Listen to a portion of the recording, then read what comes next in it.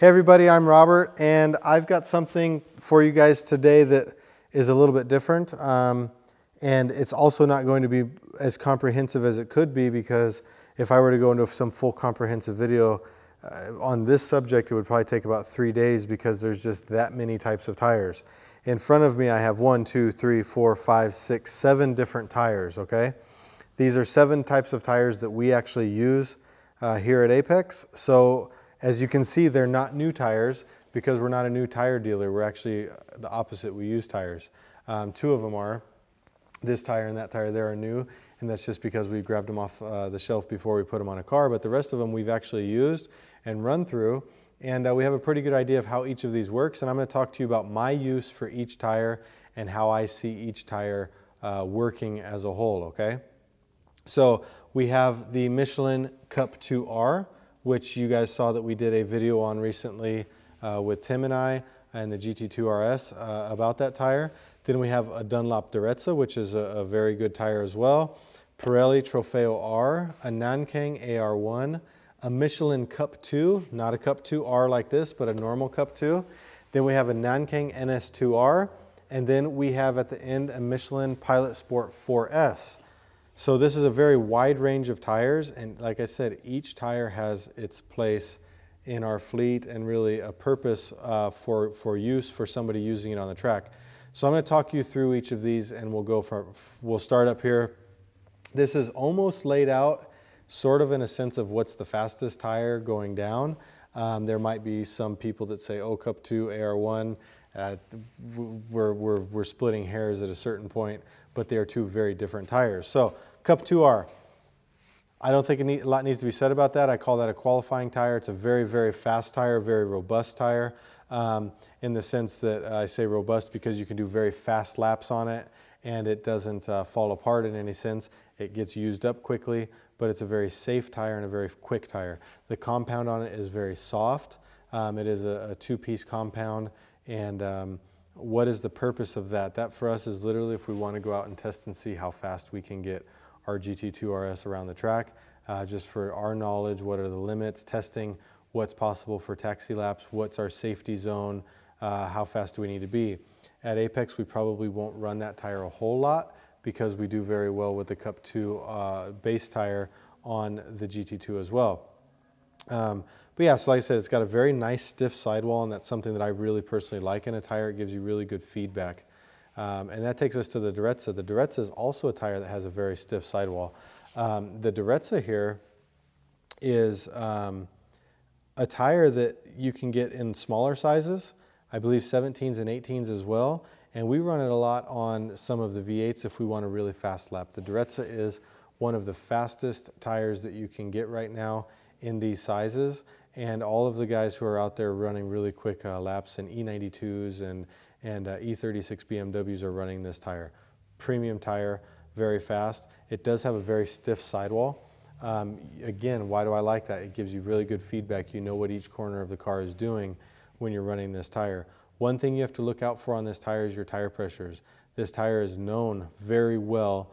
If you let the tire pressures go down below 2 bar and you continue to drive it, it will damage the sidewall, and then when you get to high-speed straightaway situations, the sidewall will blow out, or it will delaminate, and you'll essentially have a puncture on track, which is something you absolutely do not want to have. So that is a concern for me with this tire. So when we're running it, we're always very, I would say, conscientious of the tire pressure, and we're constantly looking out to see where that is. But incredibly quick and incredibly fun tire to drive. Then that takes us to the Trofeo from Pirelli. This is a tire that I actually do like quite a bit. I don't really care for how soft the sidewall is though. You get in the heavier cars like the E92 and the sidewall starts to move around, and you can actually feel it moving when you're in the turns. You can push your fingers right into it and really see how soft the sidewall of this tire is. But when you get it on a lighter car like the McLarens, the 675 LT, the 720, 600 LT, and I can only assume the soon coming 620R that I have, they feel fantastic on this tire. It's also what the car is designed on and set up for McLaren. So I do find that to be a very good tire. It's a very fast tire as well, and a very reliable and safe tire. That's the beauty of it. I also really like the the Trofeo because it has really good heat management. When I take out the 675 LT, I can actually run this tire lap after lap after lap, and the temperatures don't go through the roof. I can usually start with a low pressure, set my pressure one time, and then I can go for maybe about 6 laps in a row without any problem. So the Trofeo R is for the guy who wants reliability, maybe has, in my opinion, a little bit lighter car, and one that isn't affected so much by the sidewall. You'll see pictures actually when you're loaded up in a turn and the rim is actually pushed all the way to the outside of the tire, and the tread is moving underneath the rim going towards the inside of the car, and it looks really weird, but that has to do with that softer sidewall. Then we move down to the Nürburgring AR1, and this is a tire that's actually quite interesting because you'll notice that at the moment I have it on the M4 behind me, the Pista, the McLaren, actually the 600 LT and the 675 LT. I have this on a lot of my cars, including the E92 M3. And when I talk about how great the Direzza is, I then run the Nürburgring. The reason I do that is because one thing that I really like about the Nürburgring is it turns on immediately. When I go out on a lap, for me, I'm not out going like a lot of guys at the Nürburgring and doing 15 laps in a row where I'm getting my tire pressure set and go, go, go, go, go. That's something that you want to do with the Direzza or the Trofeo. You don't want to constantly be going up and down. These tires take a little bit more time to warm up, whereas the AR1, I actually have 90% cornering capacity by the time I hit the second turn. So for my driving style, that's something that's really positive, and that's the main reason that I run them on the cars, is because I'm able to go out, do one lap, do a second lap, come back, hang out with the family, meet the team, do whatever, and then say, oh, I'm going to go do 2 more laps, and I'm not constantly doing warm-up laps on the tire. So that's a lot of fun for me, being able to have that flexibility. Another thing that I really like about the AR1 is it takes the stiff sidewall and that feedback that you have in the Direzza. So these both have a very good feedback, and that's something that the AR1 also is really nice. Sometimes in certain cars with a really stiff suspension, you can feel a lot of vibration coming through, and that does get a bit annoying, but you also get that feedback in your hands, which is really nice. So next we go down here to the Michelin Cup 2. The Michelin Cup 2 is a tire that's been out for a really long time, a very well-known tire. Many manufacturers put their cars out with it, such as Porsche with the GT3 RS, the GT2 RS. And the reason is it's a very robust tire, a very safe tire, and it is quite a fast tire as well. But one thing that I really like about it is how long it lasts. We're getting on our GT2 RS probably around 80 to 85 laps on a set of tires, which is a phenomenal feat, if you would, considering it has 700 horsepower and how fast it is. So this tire right here is very robust. I've never had one failure on this tire, and that's something that really I can say with how hard we push the cars is very positive. You will notice, however, that the tire does have a slightly softer sidewall than, say, these, well, I would say these 3 right here, the Cup 2R, the Direzza, and the AR1, so it does have a softer sidewall. So sometimes when you're going, you will get a little bouncy feeling, or in high load areas you can feel the tire moving a little bit, but that's just how the tire is designed. I don't feel that it works very well on, say, an E92 M3, which is a heavier car, so we don't run it on those for that reason. But like I said, in the correct applications, like on the 488 Pista, the GT2, the GT3, this is a wonderful tire and a lot of fun to drive. Next we come down to we have the NS2R.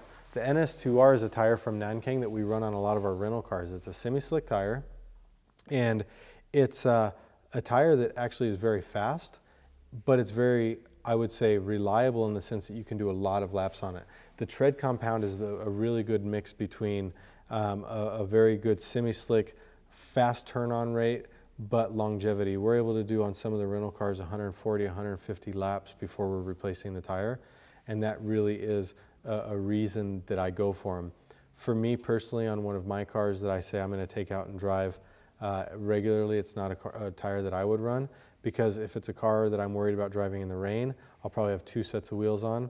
If it's a car that I really want to go fast in, I'm going to take one of the tires from down here. However, that's a great car for, or a great tire for somebody that says, I want to drive to the ring, I want to know that if it rains I'm going to be okay, and I want to get very good performance, maybe not elite performance, but very good performance out of my tire. and go, you know, and have some nice laps and not worry about any tire damages. That's a tire that customers take curbs and hit curbs and nail curbs and smash curbs and everything, and it takes a beating and it just keeps on going. And that's something that we really like about that tire. So it has a very good place in our rental fleet, and it is one that we run quite often. Finally, on the very end there is the Michelin Pilot Sport 4S. The Pilot Sport 4S is a really cool tire. It's a tire that we actually ran a lot on our M3 taxi. And you know the M3 taxi is running about 2 tons when it's fully loaded with 4 guys.